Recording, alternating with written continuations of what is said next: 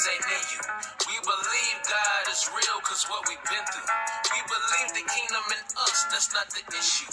We believe that you were sent, and who sent you. To this day we still believe. To this day we still believe. We got God on our mind till we see. To this day we still believe. We got our people in our heart, and it will never leave, though they make it hard to breathe. On the side with God, and we ain't never gon' switch. Every pitch that they flick, we ain't never gon' miss. Nothing will fall from the sky, so you gotta mention this. So if the kingdom at hand, then you must be laying bricks. What your hands made for? Fixing, breaking, grabbing, pushing, saving, taking. Your eyes are the attachments to your brain for reaction. Your words can't be heard, but your hands do the action. Yeah, we ain't slacking, we ain't never slacking. Yeah, we ain't lacking, we get what we asking. Yeah, came through the fire, now we all shining. Now our power behind us in a perfect alignment. So no disease, demon, or any tyrant gon' stop us from being the people that we desiring. So from here on forward, we keep using pressure, cause anything else is a losing effort. Read, but please, this ain't in you. We believe God is real cause what we've been through. We believe the kingdom in us, that's not the issue. We believe that you were sent, and who sent you. To this day we still believe. To this day we still believe. We got God on our mind till we see. To this day we still believe. We got our people in our heart, and it will never leave, though they make it hard to breathe. Still waking up with a smile on my face. Got a soul from the heavens that they cannot replace. Shalom, shalom, y'all. Man, my brother, shout out to him once again. My brother YAH 82 sent me this morning. I forgot we recorded it, man. My brother John Boy hitting him again, man. All praises to the Most High. Every time me and that brother get to connect and put something down for the kingdom, man. My brother YAH 82 said he wanted us to do a like a best of both worlds type album. I'm down. Come on, brother John. Let's make it happen, shorty.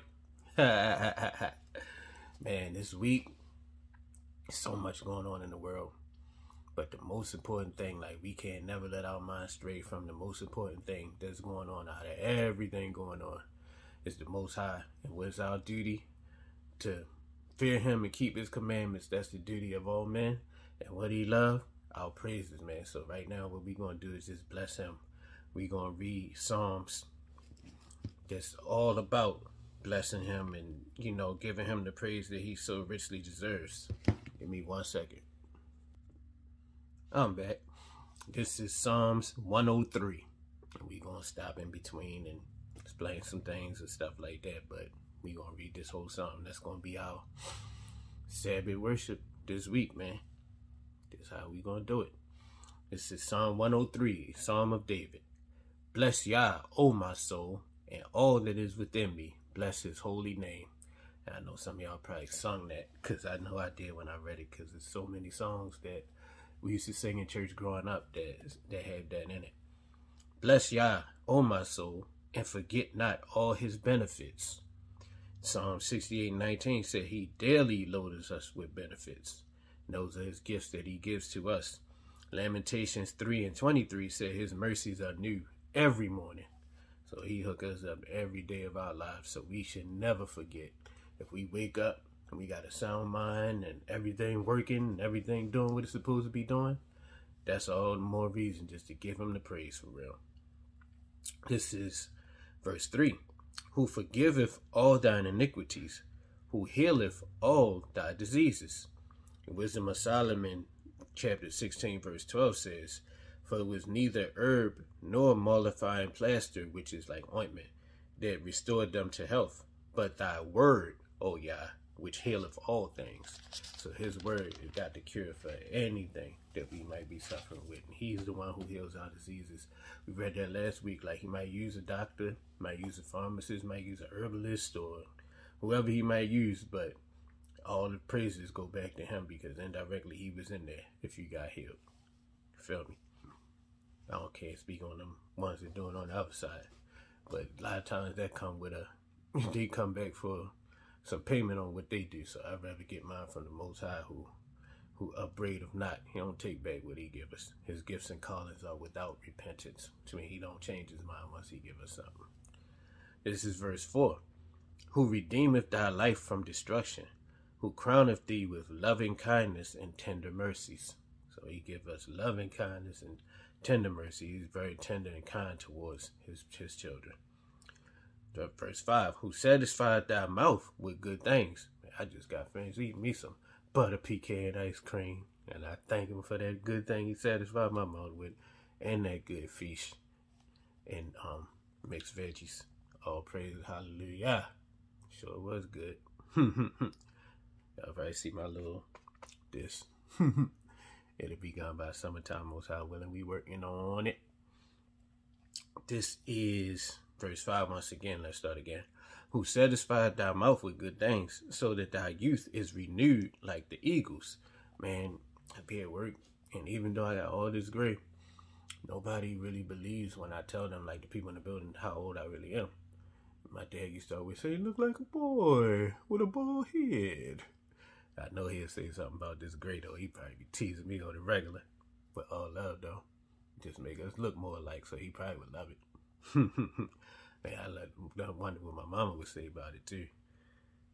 This is verse 6. YAH executeth righteousness and judgment for the oppressed. I'm patiently waiting for those days, man. I know it's coming. Gotta keep the faith and say, woe be to those who lose faith, and the sinner who tries to have it both ways. You know, some people, like, I'm waiting on the Lord, but in the meantime, I'm gonna do this over here too. Say, woe be unto those. Either you got your faith in him and you trust in him to do it, or you not. Not saying that you ain't supposed to do nothing, but anything that's contrary to what his will for you is, if you do that because you lack faith that he's gonna make it happen, you in trouble. You in trouble. Ain't this what Sweet Daddy used to say to JJ? This is verse 6. Let's start that again. YAH executeth righteousness and judgment for the oppressed. Verse 7. He made known his ways unto Moses, his acts unto the children of Israel. They seen it firsthand. They right there seen it when he parted that sea and when he did all those different, sent all those different plagues so that Pharaoh would let the Most High's people go. So they know firsthand and they pass that information down to us, and that's how we know. Verse 8. YAH is merciful and gracious, slow to anger and plenteous in mercy. And that made me think of Proverbs 19:11. We're going to read it from the New American Standard Bible. A person's discretion makes him slow to anger, and it is his glory to overlook an offense. So that's being like, people always want to say they being godly and being godlike. That's one of the things that makes us godlike, when we are slow to anger, because we just read that he was slow to anger. So we being like him when we like that. And it's so funny that the world would flip that around. And I'm from Baltimore, and I don't know where everybody out here is from that's watching, but I'm from Baltimore, and the first thing somebody say when somebody offends you and you don't do nothing, like, you're a whore, yo. You're a bitch, yo. I wouldn't take that if I was you. You gonna take that? Ooh, you better than me. But the scripture says it's your glory to overlook an offense. Not saying just let everybody do everything to you. You feel me? But, and sometimes also your action don't have to be cussing that person out, fighting that person. Your action could be just separating yourself from that person, because I'm all about not letting nobody play with you. But you don't always have to get angry. You don't always have to react out of anger and do something that might cost you either your life or your freedom or your safety or the safety of others that you love. You know, it's ways, just act in wisdom. That's all I'm saying. And like the scripture says, it's your glory to overlook an offense, because some people ain't even worth getting mad about. I used to have a homeboy that I used to hang with a lot, and he always liked to crack and joke and play all the time. And I don't like stuff like that, because I never, like, the household that I grew up in, the cracks and jokes that we say would be like considered just going for the jugular straight from the beginning. We ain't play like them little superfluous jokes that people say that just like, oh, your mother so this, your mother so that, and they never even probably say your mother. But they will say stuff that we know sting. You know, like if you was fighting, like the hit that you got, the one hitter quitters, that's the ones that we're hit with. So it's like, because I know that the way I joke, people, you know, the first thing would come out of somebody's mouth like, dang, that's messed up. You ain't had to say that. They would just negate all the stuff that whoever said to me or about me, leading up to me saying my one little thing. So because I know the way people respond to it, I tend to stay out of, like, we used to call it cracking, but people call it roasting and the dozens and all that type of stuff. I try to stay out of that stuff because I know the results that people, might get. So my response is be like, go ahead, yo. Or I just go ahead off by myself or something like that. And there's always be a person like, yo, you gonna take that? Ooh, we got you, yo. Ooh, you better say something. Ooh, you better do something. But knowing me, I know what I'm capable of. So therefore, I just remove myself from the situation. Sometimes that's wisdom. Just get out of there. That's what King David did when King Saul was after him. He had power. He had strength. He could have dealt with, I'm pretty sure it gave him made a formidable foe for him. But he chose to just separate himself. Sometimes we gotta learn to look at the way we look at things, and examine the way we look at things. Like the person that's fleeing or running is not always doing that because they weak or because they scared. Sometimes what they say, that's all I mean. They say, I don't get out of there because I'm scared of the other person. I get out there because I'm scared of me. And what they say, do not suffer sin upon him. When somebody offends you, say, don't suffer sin upon him. So sometimes the best thing to do is get out of there. But people aren't taught that. People don't understand that a lot. But I'm hoping that people will get it, especially if you're watching now. Take note on that, man. Not always the person that's getting out of there or fleeing that's weak. Sometimes they know their strength, and that's why they flee. This is verse 9, talking about the Most High. Let's start back at verse 8, because I went on a little bit. Verse 8, Yah is merciful and gracious, slow to anger, and plenteous in mercy. Verse 9, he will not always chide, which means scold or rebuke. Neither will he keep his anger forever. Psalm 35, another very popular one. For his anger endureth but a moment, in his favor is life. Weeping may endure for a night, but joy cometh in the morning. Hallelujah for that. All praises. Verse 10, he hath not dealt with us after our sins, nor rewarded us according to our iniquities. Us, not us. I don't know what that was. Verse 11, for as the heaven is high above the earth, so great is his mercy toward them that fear him. Now make sure you one of the ones that fear him, because that's how you get that mercy. It ain't for everybody. It's for the ones that fear him. And this is verse 12, and I remember my granny reading this when I was a little one. When I read it, it made me think of her instantly. As far as the east is from the west, so far have he removed our transgressions from us.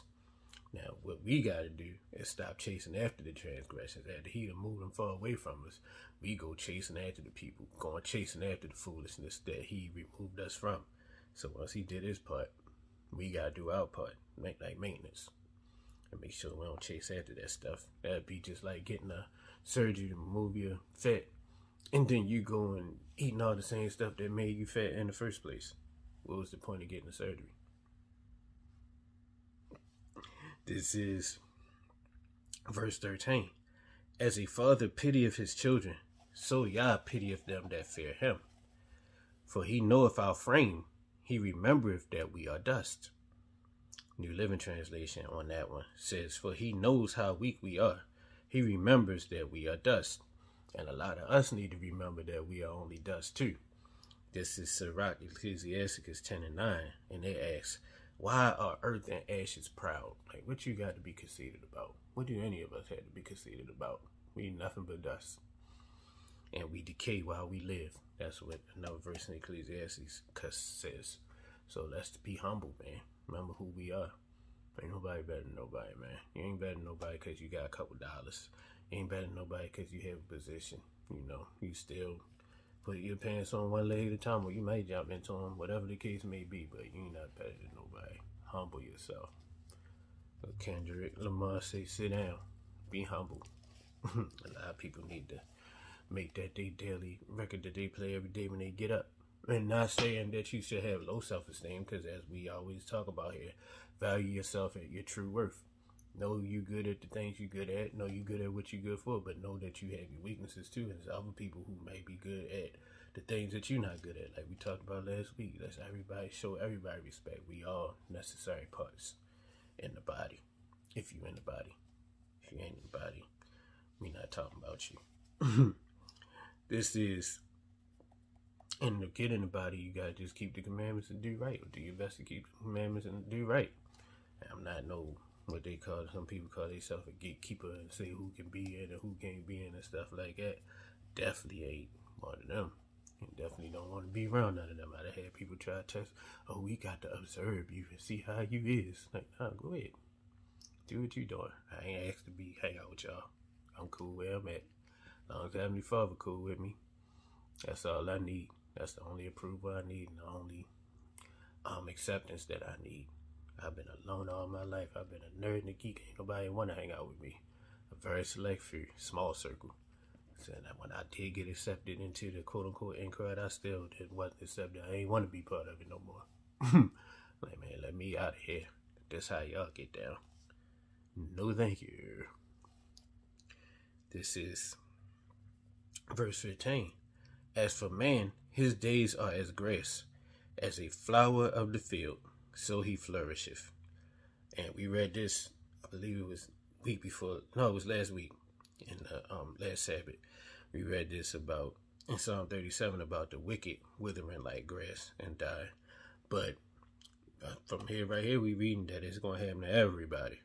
So this is Sirach 8 and 7. It says, rejoice not over thy greatest enemy being dead, but remember that we die all. It was a popular YouTuber that passed away recently. A lot of people was rejoicing in his death, but they still tend to forget that one day they gonna go that same way, and they probably don't want nobody rejoicing over them. So ain't nothing to rejoice about, man. King David said one time, like in one of the scriptures, I think we read it like last week, that he said, ask the Most High not to kill his enemy, but let him live and let him be an example for other people to see what he's going to do, so they won't do the same thing. So we don't pray for nobody to die. We don't do that.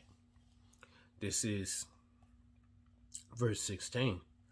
For the wind passeth over it, and it is gone, and the place thereof shall know it no more. Verse 17. But the mercy of YAH is from everlasting to everlasting upon them that fear him, and his righteousness is unto children's children. And then we back that up with Psalm 37:25. I have been young, and now am old, yet have I not seen the righteous forsaken, nor his seed begging bread, like in what a lot of preachers used to say. A lot of us is here right now because of our parents' prayers, because of our grandparents' prayers. Most High continue that on and show that mercy to even the children and grandchildren, said children of those who keep his commandments and walk with him. This is verse 18. To such as keep his covenant, that's what we got to do. And to those that remember his commandments, to do them. Not just remember them, but to do them. Knowing is not enough, we must do. Shout out Bruce Lee for that one. This is verse 19. YAH has prepared his throne in the heavens, and his kingdom ruleth over all. So even if you think you running things, if he don't say it go, it ain't going. Even the what Unplugged called him the most low had to come in the book of Job and ask the Most High's permission to touch Job's body. So if he got asked permission, I don't know who nobody else think they are, that they don't have to, that they can just do exactly what it is that they want. It ain't flying. You can have all the plans in your heart. It said many of the plans in the man's heart, but the answer coming from the Most High. So if he don't say it go, it ain't going. Say take counsel together, it shall come to naught. Speak the word and it shall not stand. For YAH is with us. This Isaiah 8 and 10. So if the Most High is with you, somebody can plot all they want. You say the wicked plotteth against the just and gnasheth his teeth, but the Most High laugh at him because he know that his day is coming. So you can think you running things, you can think you in charge, but trust and believe. If he don't say it's gonna go, it ain't going. This is verse 20. Bless YAH, ye his angels, that excel in strength, that do his commandments, hearkening unto the voice of his word. His angels listen to what he say, and they do what he tell them to do. Verse 21. Bless ye YAH, all ye his hosts, ye ministers of his that do his pleasure. Verse 22. Bless YAH, all his works, in all places of his dominion. Bless YAH, O my soul. And with that being said, That's all we need to say right now. Everybody just need to say, bless y'all. Hallelujah. Much love. And prayerfully we'll see each other again soon. Shalom, shalom.